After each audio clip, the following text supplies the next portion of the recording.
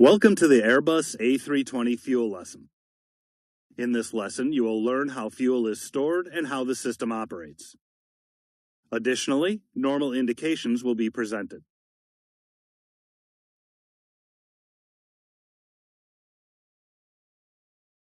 Fuel is stored in 3 fuel tanks, 2 wing tanks and 1 center tank. Each wing tank is further divided into an inner and outer cell. 6 electric fuel pumps supply pressurized fuel to the engines and APU through their associated fuel lines. The APU also uses a dedicated fuel pump if the fuel system is not pressurized. The fuel lines are connected by a common crossfeed valve. The fuel system can be controlled by the fuel panel, fire panel, engine control panel, and APU panel. System operation is displayed on the fuel page.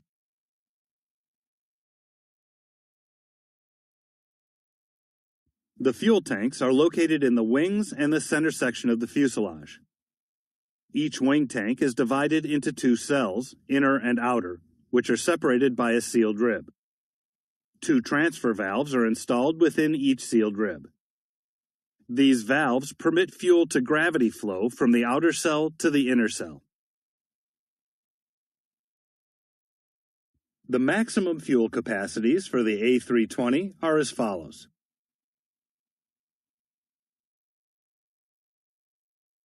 There is a vent surge tank outboard of the outer cell in each wing. The vent surge tanks allow for thermal expansion of fuel without spillage through the vent system. In addition, there are 2 overpressure relief ports located on the underside of each wing, one connected to the surge tank and one connected to the inner cell. These overpressure relief ports are carbon discs that will rupture during an overpressure condition. They can be seen underneath the wing. A white cross indicates that the disc is intact.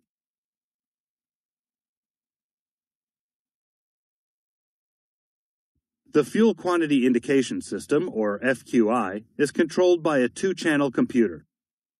Channel 1 is primary. If Channel 1 fails, Channel 2 automatically takes over. If either of the FQI channels fail, the system will operate in a degraded mode. Double hash marks are shown over the last 2 digits in each fuel quantity display to indicate that fuel quantity indications are less accurate. The computer provides information about the fuel system and transmits the actual total fuel quantity as well as the quantity and temperature of fuel in each tank to the fuel page. The FQI system also controls automatic refueling. This is the normal fuel quantity display for the center and wing fuel tanks. Total fuel on board information is presented on both the fuel page and the EWD. Trapped fuel indications are displayed on both the EWD and fuel page. If the fuel quantity system is inoperative, it is possible to determine the fuel load on the ground with magnetic level indicators, or MLIs. Each wing has 5 magnetic indicators, 4 in the inner cell and 1 in the outer cell. The center fuel tank has 1 magnetic level indicator.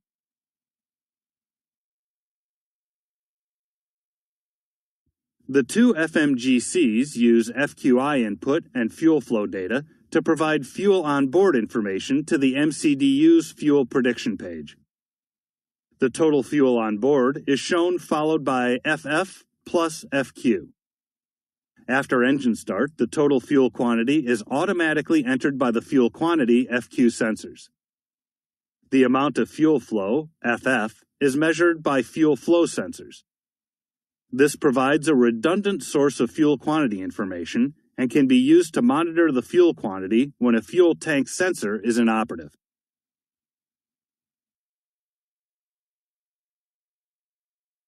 The A320 is certified to use Jet A, Jet A1, Jet B, JP4, JP5, and JP8.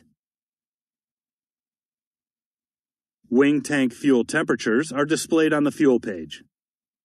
Temperature is displayed in Celsius for each wing's inner and outer cell whenever there is fuel in the respective tank. Center tank fuel temperature is not displayed. Normal temperatures are displayed in green. When the temperature in the respective tank exceeds or falls below a preset threshold, the fuel page automatically appears and a green pulsing advisory message is displayed. If the temperature continues to exceed the low threshold, the temperature indications become amber and a level 1 caution is generated. An important limitation to remember is that if the total air temperature reaches minus 34 degrees Celsius when using Jet A fuel, the fuel page must be monitored to ensure that the fuel temperature remains above minus 36 degrees Celsius in the tanks feeding the engines.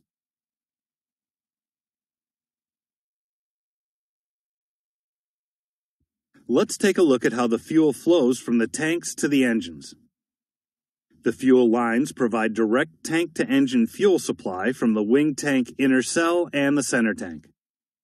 The fuel lines are depicted on the fuel page. Low-pressure fuel valves are installed to control fuel flow to the engines. These valves are electrically controlled by the engine master switches or the engine fire push buttons. A green vertical line indicates the valve is open. Shut down engine 1.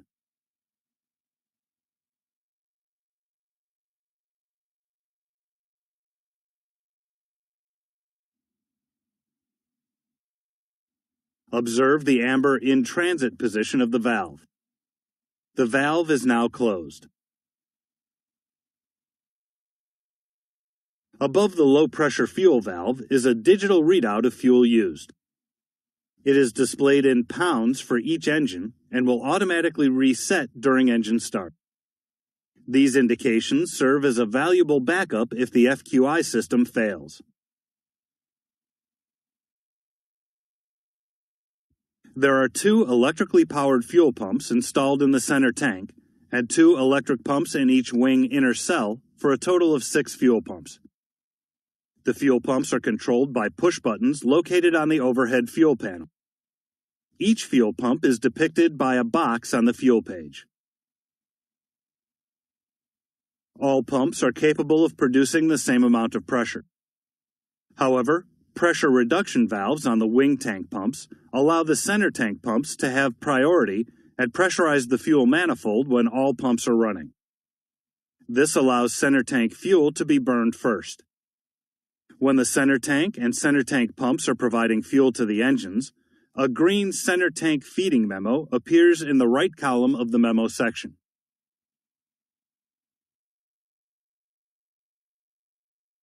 Before the engine can be started, each of the fuel pumps should be turned on.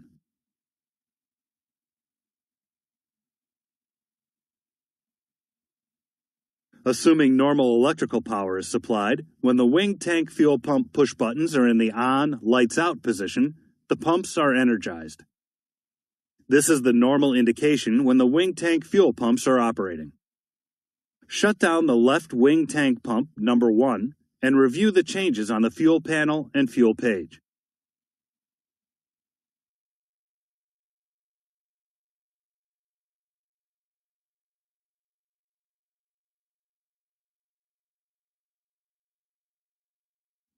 Notice that a white off now appears on the push button to indicate the pump has been manually shut down. On the fuel page, note the change in the fuel pump indication. The fuel pump is now displayed in amber with a horizontal line.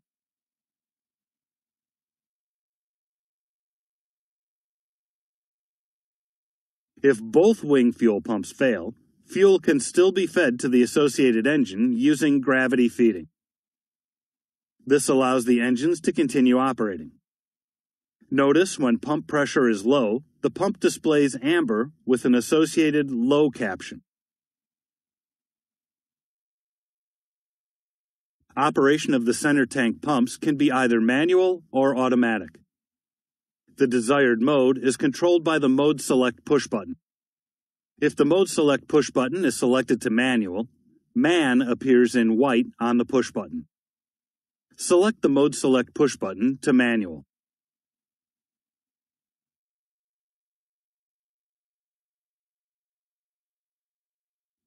Center tank pump control is now in manual mode, and the pumps can be selected on or off using their respective push buttons. When the pump push buttons are selected to off, the pumps shut down. When the center tank pump push buttons are selected to on lights out, the pumps operate. The center tank pumps are now operating and providing fuel to both engines.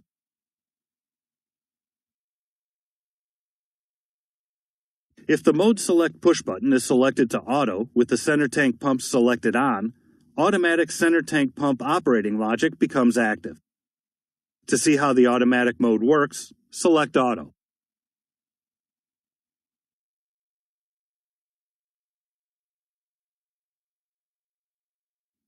This is the normal configuration for the fuel panel. If fuel is loaded in the center tank pumps automatically turn on. However, once the slats are extended to position 1 or greater, the center tank pumps automatically shut off. Select Flaps 1.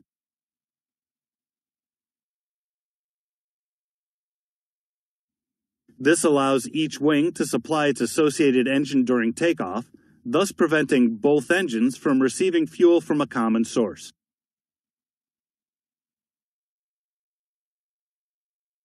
During climb, once the slats are retracted, the center tank pumps resume operation. Select Flaps Up.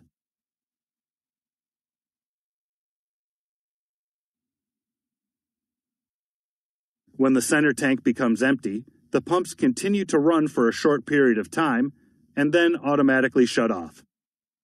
The fuel system is normally operated in the automatic mode, even when no fuel is present in the center tank.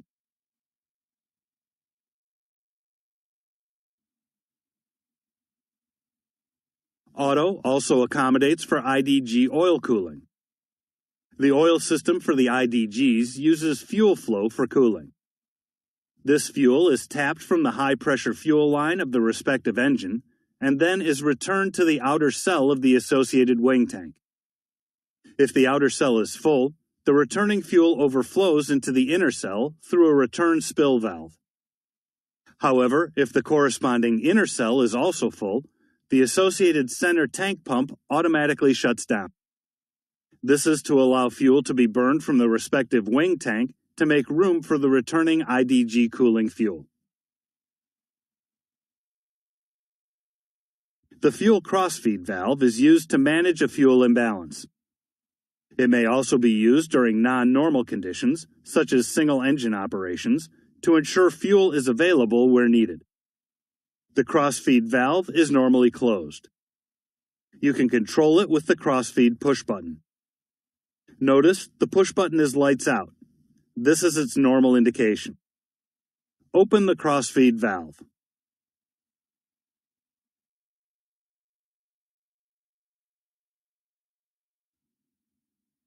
The open light indicates the crossfeed valve has successfully opened, and the valve on the fuel page is displayed in the inline green position. In the memo section, Fuel Crossfeed appears. This message indicates the crossfeed push button has been selected to on. It is not a confirmation that the crossfeed valve is open.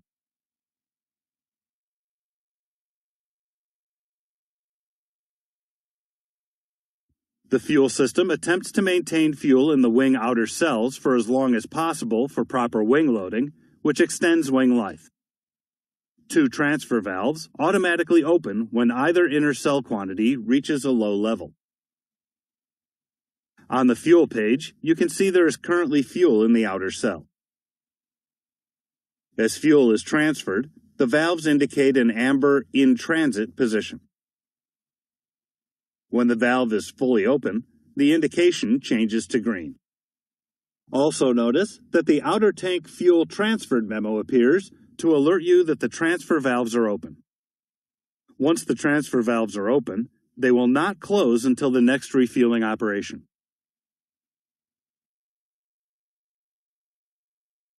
Fuel pressure for the APU is normally supplied by the fuel tank pumps pressurizing the fuel manifold. The APU also has a dedicated fuel pump that provides fuel pressure when the other fuel pumps are not operating. This pump comes on automatically if the left side of the fuel manifold is not pressurized and the APU master switch is selected to on. There are no flight deck controls or indications for the APU fuel pump. This fuel line is equipped with a low-pressure valve that is controlled electrically by the APU master switch and serves to cut off fuel to the APU. Here, it is shown in the open position. Selecting the APU master switch push button to off closes the low-pressure valve. The valve is now closed. A refuel-defuel control panel is located in the right side fuselage, forward of the main gear. When the door is open, a green refueling memo is displayed on the EWD. Under the right wing, a small door allows access to a refueling port. Typically, refueling is an automatic process using the control panel to distribute the fuel. However, manual refueling may be accomplished by using the refuel valve controls on the refueling panel. It is possible to refuel the aircraft when only battery power is available.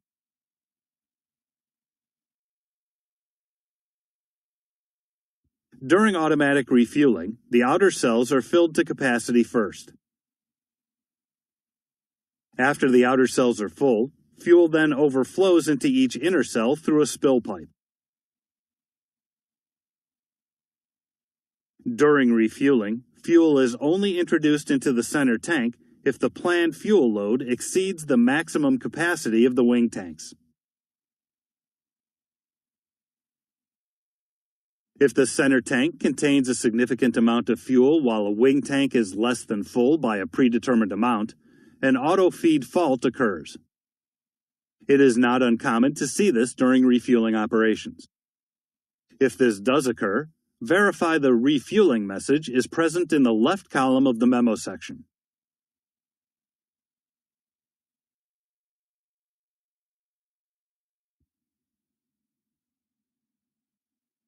That is correct.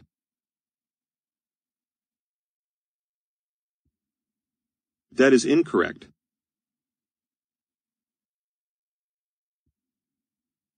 That is correct.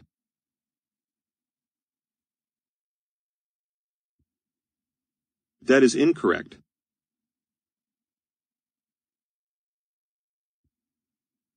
That is incorrect.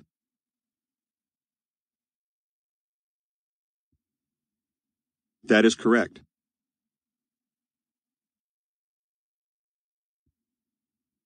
That is correct.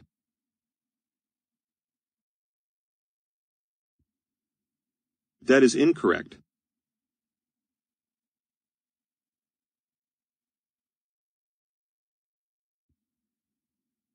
That is correct.